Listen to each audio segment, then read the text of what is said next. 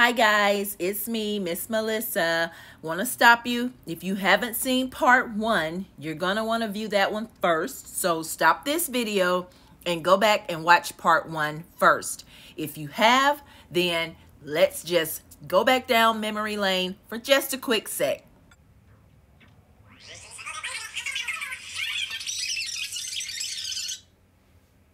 So this was it, ground zero, day 1.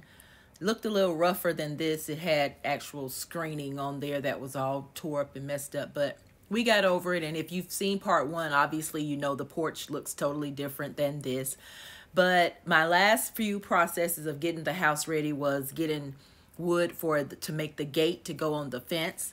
So as I tackled that, and this little easy gate from a hardware store is one of the easiest things to put together. I did these 2 gates by myself, so it was a really easy process. But what did help me was having 2 drills. As you could see there, I had 2 drills because one, you have to create the hole, then you have to drill the screws in. So that helped me to keep from having to exchange the little bits out every time. But I finally got the frame of the gate on, as you see here, and it was really an easy process, I must say. Difficult only because I was doing it by myself, but it was very educating, as it were, and I liked how it turned out. So that was a learning process.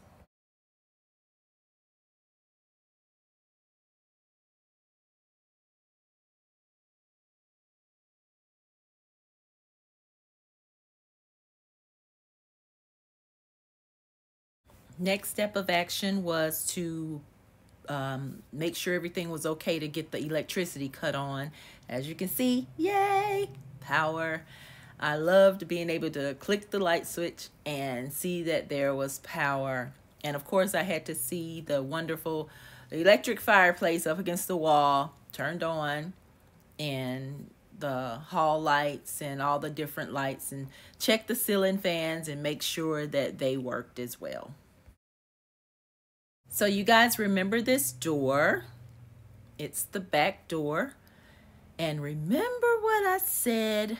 I really want it to go here. Do you remember?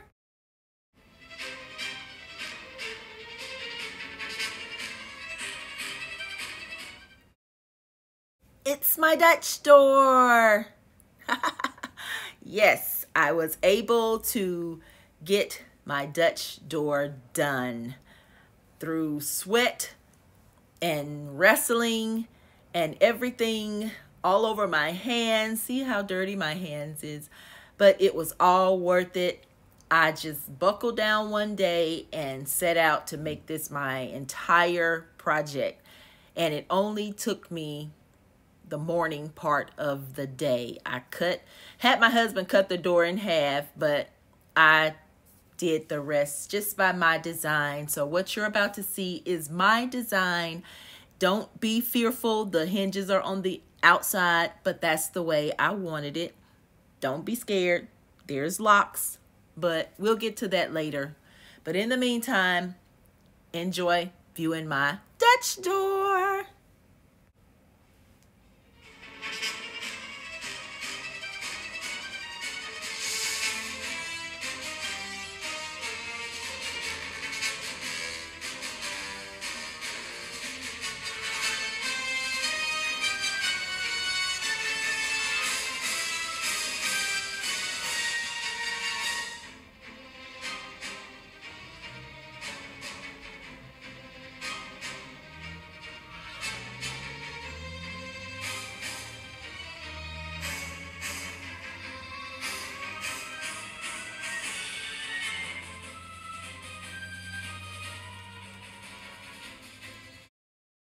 So now that that part is done, my next and final step was to get the house cleaned and ready for showing. So even though a lot of things are removed from the house, I still had a final cleaning to do, and I needed to put stuff where it could be packed up and removed out of the house. So that's where this part comes in. And boy, oh boy, it was a job. But I'm glad I had someone else to do it for me. I'm so grateful.